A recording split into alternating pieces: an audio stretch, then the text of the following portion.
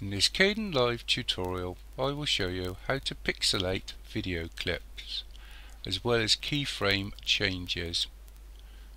I've assumed you have a basic understanding of editing in Kdenlive. A link to a couple of my beginners tutorials is included in the description below. Other tutorials can be found in my playlists. Okay.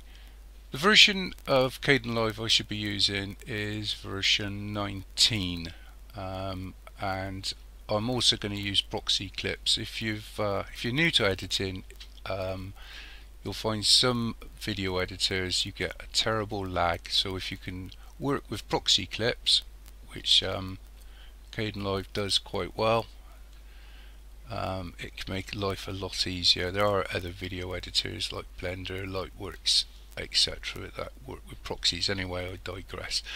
Okay, so we want to pixelate this. Now you'll find the effect is in image adjustment, although if you've just installed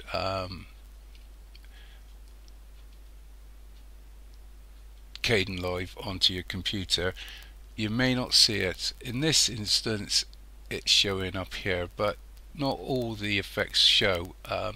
What you have to do is go to the tab that says show all video effects, and somewhere in here, yeah, you'll see something that says pixelize.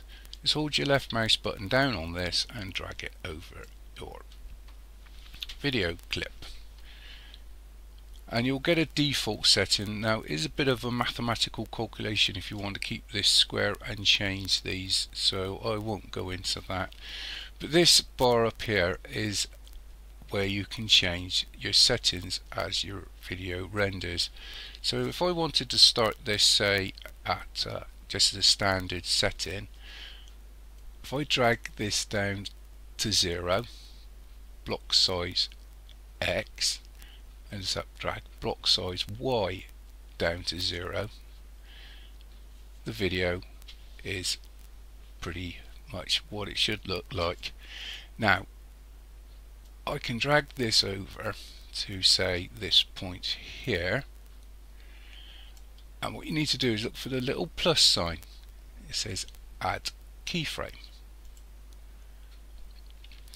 Now if I drag this over further, so to here,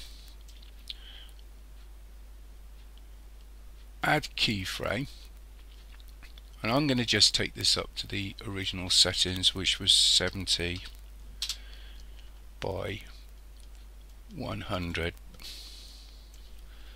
You can change these to make different, you can have oblong, vertically, and diagonally if you wanted to. Okay, so let's go back to the beginning, and what you should find is when you play this, it will gradually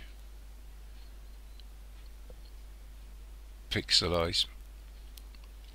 Okay, now all you need to do is go up and render. I'll just quickly render this, put it on my desktop somewhere, give it a title. I'm not going to call it anything fancy.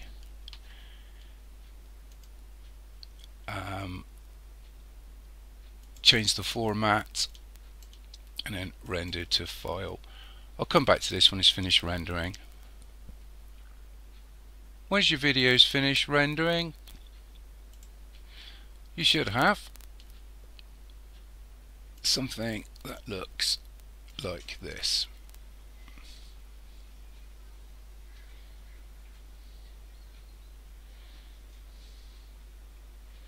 Hopefully this helps somebody. Thank you for watching. Cheers.